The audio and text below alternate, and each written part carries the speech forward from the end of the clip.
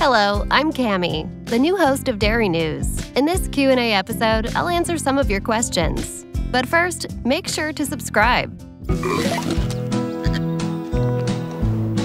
There were some really neat and adorable things added to our farms in the recent update.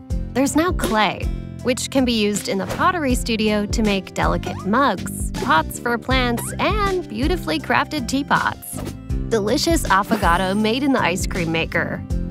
Ice cream and coffee. I'll have to give it a try. We also welcomed new animals, the adorable silky guinea pig and cheetahs to roam around the sanctuary. There are also additional decorations for the sanctuary and new decos to win in your spin the wheel truck. It's the most wonderful time of the year. This holiday season, collect gift boxes every day on Greg's farm.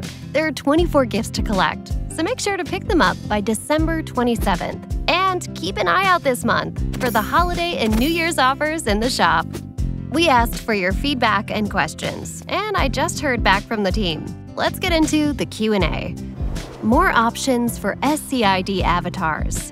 Yeah, it would definitely make our profiles look a lot better if we had our own pictures and avatars. From what I hear, this is something that the team is working on, and hopefully it's something that will be available soon.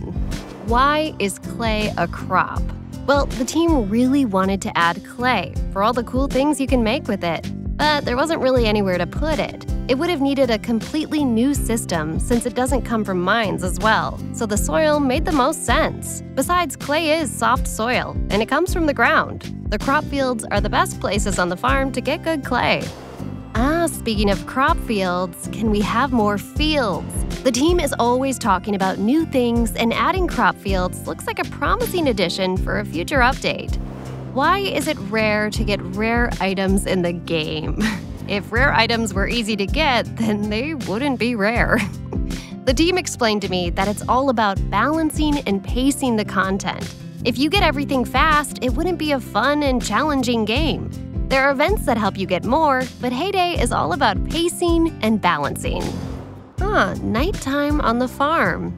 That's a good question. On the farm, we really like daytime, and it's better for crop growth. Also, I think chicken is afraid of the dark. Daily limit for expansion tools. There's a limit in order to give everyone a chance to find and purchase expansion tools. There have been cases where a few farmers swept all the items, and we had to find a way to make it fair for everyone. New farm animals to take care of would be great. What kind of farm animals would you like to see added to Heyday? Share your ideas in the comments. Thank you so much to everyone who sent in comments and questions. Keep sharing suggestions and feedback with Heyday, since the team really likes reading through them all. That's all for now, and happy holidays! Bye!